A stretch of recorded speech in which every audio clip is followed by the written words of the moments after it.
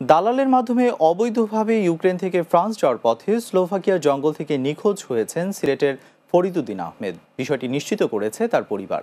ফরিদুদ্দিন আহমেদ সিলেটের বিশ্বনাথ উপজেলার কারিকোনা গ্রামের শামসাদ আলীর ছেলে। তার সহযাত্রীরা জানিয়েছে, দালাল ও 5 যাত্রী সহ ফ্রান্স যাওয়ার উদ্দেশ্যে গত 2 আগস্ট ইউক্রেন থেকে পায়ে হেঁটে যাত্রা করেন তারা। প্রতিমধ্যে স্লোভানিয়ার একটি জঙ্গলে নিখোঁজ হয়ে যান ফরিদ। গত সোমবার ফরিদ ছাড়া সকলেই ফ্রান্স প্রবেশ করেন।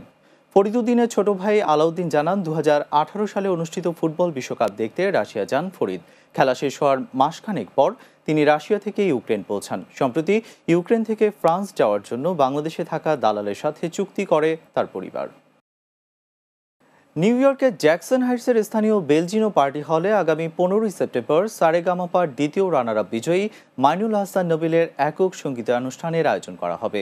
গত মঙ্গলবার নিউ ইয়র্কের খাবার বাড়ি রেস্টুরেন্টের পালকি পার্টি হলে আয়োজিত সংবাদ সম্মেলনে একথা জানান শো টাইম মিউজিকের কর্ণধার আলমগীর খান আলম। তিনি বলেন, সন্ধ্যা 7টা থেকে রাত 12টা পর্যন্ত চলবে এই অনুষ্ঠান। আয়ুব বাচ্চু এবং জেমসের পর নোবেলি সঙ্গীত ইন্ডাস্ট্রি তুলে ধরতে পারেন বলেও জানান তিনি। এ সময় বাংলাদেশের জাতীয় সঙ্গীত নিয়ে গত কয়েকদিন ধরে গণমাধ্যম ও সোশ্যাল মিডিয়াতে চলা আলোচনার সমালোচনার জবাব দেন সঙ্গীত শিল্পী নোবেল। বলেন, জেমসের আমার সোনার বাংলা গানটা জাতীয় সঙ্গীত হওয়া উচিত, এমন কথা বলেননি তিনি। তারপরও বিভ্রান্তির জন্য দুঃখ প্রকাশ করেন তিনি। সারেগামাপাতে অংশ নিয়ে 2 বাংলার মানুষের মন জয় করেছেন বাংলাদেশের ছেলে মাইনুল হাসান নোবেল। দর্শক ভোটে বারবার সেরা হওয়ার পাশাপাশি বিচারকদের কাছ থেকে পেয়েছেন প্রশংসা। স্পেনে কুলাউরা ওয়েলফেয়ার অ্যাসোসিয়েশন ইন কাতালোনিয়ার উদ্যোগে বার্ষিক বনভোজন ও ঈদ পুনর্মিলনী অনুষ্ঠিত হয়েছে।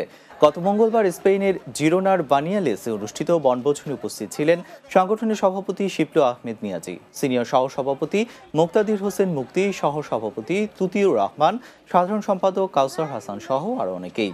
বনভোজনে শিশু, পুরুষ এবং মহিলাদের জন্য ছিল দিনব্যাপী বিভিন্ন খেলাধুলার আয়োজন।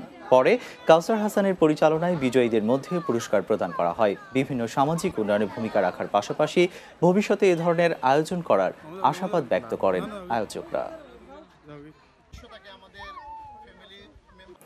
ইতালিতে মনফালকানে গরিজিয়া শাখা বিএনপির উদ্যোগে সংগঠনটির 41তম প্রতিষ্ঠা বার্ষিকী পালন করা হয়েছে। এতে সংগঠনের চেয়ারপারসন বেগম খালেদা জিয়ার নিঃশর্ত মুক্তি দাবি জানান বক্তারা। শুরুতে পবিত্র কোরআন থেকে তেলাওয়াত, মুক্তিযুদ্ধের বীর শহীদের প্রতি সম্মান জানিয়ে দাঁড়িয়ে 1 মিনিট নীরবতা পালন করা হয়। সংগঠনের আহ্বায়ক নুরুল আমিন খন্দকারের সভাপতিত্বে সভাটি পরিচালনা করেন হামিম হোসাইন। এতে প্রধান অতিথি ছিলেন ইতালি শাখা বিএনপির সাধারণ সম্পাদক ঢালি নাসির উদ্দিন। বিশেষ অতিথি ছিলেন ফরিদুল ইসলাম আনিস, রফিকুল ইসলাম মুস্তাক ও জিয়াউর রহমান সোহেল। সভায় প্রধান বক্তা ছিলেন ইতালি শাখা বিএনপির সাংগঠনিক সম্পাদক শাহিন কুরাপি। এছাড়াও বক্তব্য রাখেন হুমায়ুন কবির, HM কবির, মুস্তাফিজুর রহমান রবিন ও হোসেন আলী। শেষে বেগম খালেদা জিয়ার রোগ মুক্তি ও জিয়াউর রহমানের আত্মার শান্তি কামনায় মোনাজাত করা হয়।